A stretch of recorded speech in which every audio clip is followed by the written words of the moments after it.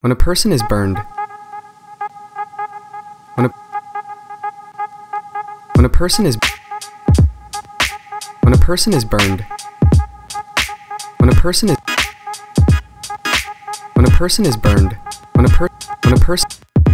is burned extensively over their body, you will need to replace the fluids they have lost from insensible losses from the burn.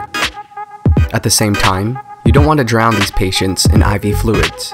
This is where the Parkland formula comes in, which can help the healthcare provider calculate the IV fluid needs for the burned patient. This is the Parkland formula.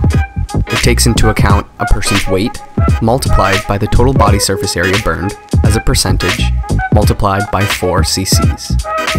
This equation will give you the total amount of fluids to be given over the 24-hour period since the burn occurred.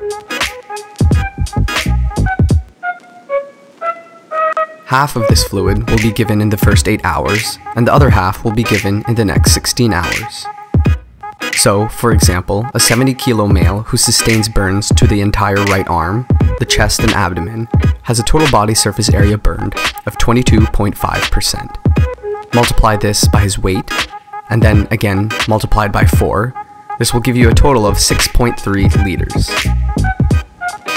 This 6.3 liters is the total amount of IV fluids to be given over 24 hours, half of which is given in the first 8 hours, and the other half in the next 16 hours. So, half of 6.3 liters will give us 3.15 liters of IV fluids, which will be given in the first 8 hours. The rest of the 3.15 liters should be given over the next 16.